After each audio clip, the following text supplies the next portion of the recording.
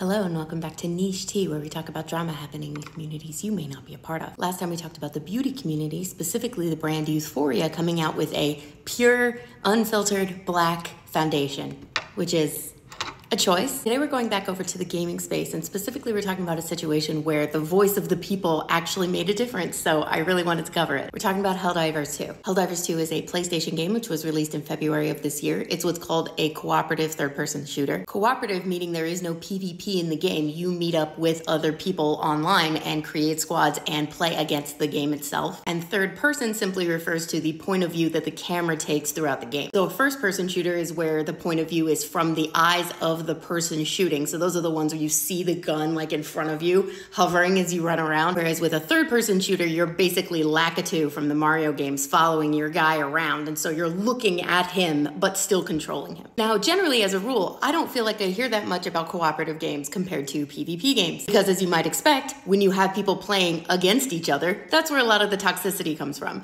But these games aren't like that. And on top of that, by all accounts, this game is really, really good. And yet, in the 3 months that this game has been out, there have already been multiple major kerfuffles within the community that people have been tagging me in and I've been tracking. Some of my favorites being that when some people complained about some of the updates that were made to the game on Reddit, the devs came into the Reddit and told them it was a skill issue. And there was a whole fight on Twitter as to whether or not the game is satirical when it is quite literally just a video game adaptation of Starship Troopers. Like, you play as humans from a future super Earth that is ruled by a managed democracy where no one actually votes, and if you want to vote, that is considered treasonous. Like, even just asking for there to be voting is considered treasonous. And you're fighting a bunch of enemy races as part of this great war for Earth. But there are even apparently missions where you're supposed to stop treasonous transmissions from going through, and then at least some of them are about the fact that it's not a real war and it's made up by the government and it's just an excuse for them to go and pillage all the resources from these planets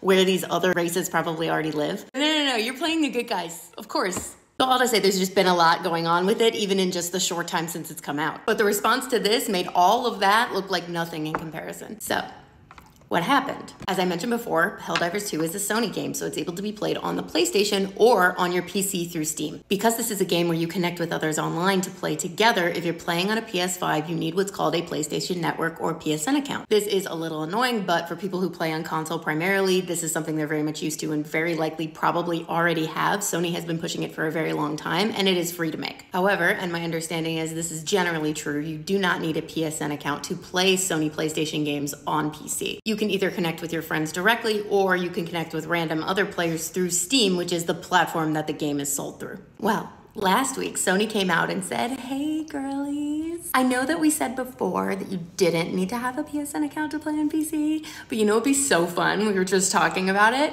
What if you did though? And they announced that within days, they were going to be requiring any new accounts that play on PC who want to start playing the game have to have a PSN account, and any old accounts would have to be migrated over to ones with PSN account, like you'd have to add a PSN to it by the end of this month. Sony went on to say that this was always the plan, and the only reason this wasn't a requirement at launch was because of technical issues that they were facing on their side, and they had to let it go. And they referred to this new change as the expiration of that grace period. This did not go over well. To say that people were upset would be like saying Hereditary was a little dark. And if you're looking at this purely from the outside, your initial instinct is to roll your eyes a bit. Like, oh, you have to make an extra account that's free and then link them, and then you can keep playing just like you always did. Oh, I'm sorry. But that's not it. Yes, it's annoying and it's purely self-serving for Sony, so it's but it goes beyond that. There are two primary issues, the smaller of which being that the PlayStation Network does not have great security. Sony as an organization has had their data breached and leaked a number of different times in different ways over the last number of years,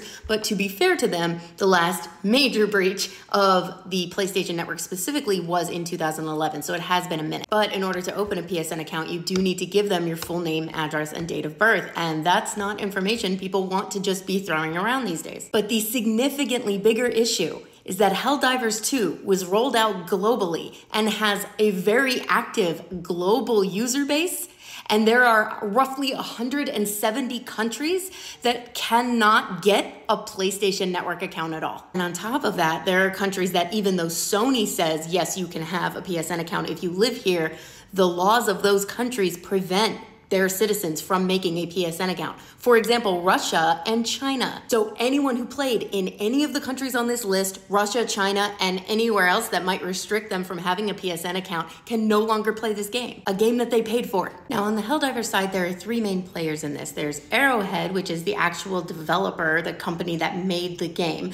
There's Sony, they're the publisher of the game, so it's a Sony game made by Arrowhead. And then we have Steam, which is a publisher platform for PC specifically. Like I said before, if you're playing on PC, you buy it on Steam. So because the PC players bought it through Steam, Steam's response to this announcement from Sony was to say, we're ignoring our standard return policy for video games, where if you buy a game through Steam, you can only have played it a certain number of hours and then still return it. Like you can't play it consecutively for 3 weeks and then return it after the fact. You have to have it under a certain number of hours, meaning like you knew you didn't like it and then return it, and they completely disregarded that. They're like, look, if you want to return Helldivers, do it. In terms of social conversation, people were pretty evenly directing their ire at both Sony and Arrowhead, trying to understand, like, how did we get to this? The Arrowhead CEO was pretty well engaged on Twitter, discussing with fans what was going on and what their position was. And he did confirm what Sony said in their official statement, that this was always the plan. The game was set to release on PC with the PSN account requirement. It just exploded, is the term I keep hearing. It wasn't working for one reason or another, and they had to disable it, otherwise it would have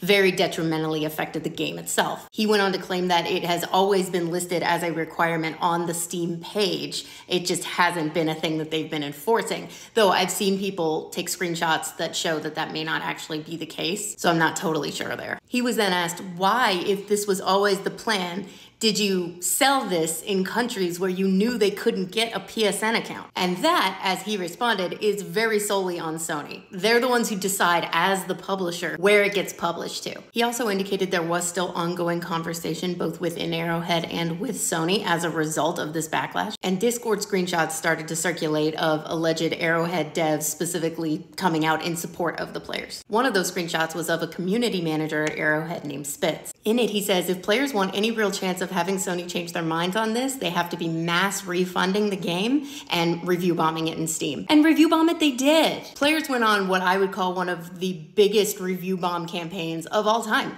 Truly insane and clearly heartbreaking to the Arrowhead team. Reminder, this had a hugely positive review rating before. And initially it seemed like the players weren't going to get anywhere anyway, because on Monday, Sony came out and restricted the game from being bought in any of those countries that couldn't get a PSN account. But this may have been part of the plan that they already had in place, which was supposed to officially go live as of the 6th anyway, because quite literally later in that same day, after 200,000 negative reviews on Steam, Sony threw their hands up. He said, "We heard you. Thank you for your feedback, as you were."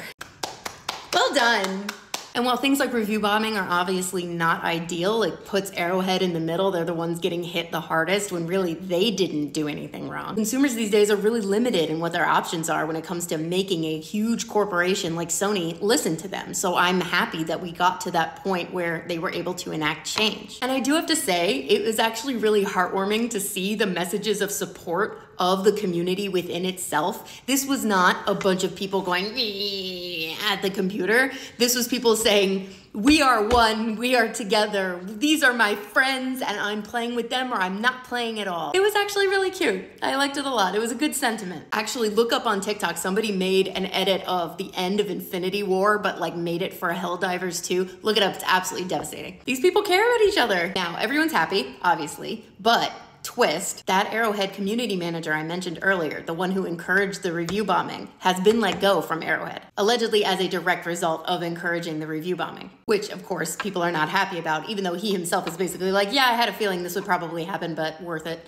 King shit, honestly. I don't know if anything specific is going to happen there. It's a hard sell to get his job back after that. But this is a good point to say, if you were one of those people who review bombed, now that you got what you wanted, you have to go back and change the review back. It's like with kids, you have to reward good behavior. Otherwise, they won't do what you want next time you do it. I'm joking, but like, I'm also serious. It won't work again otherwise.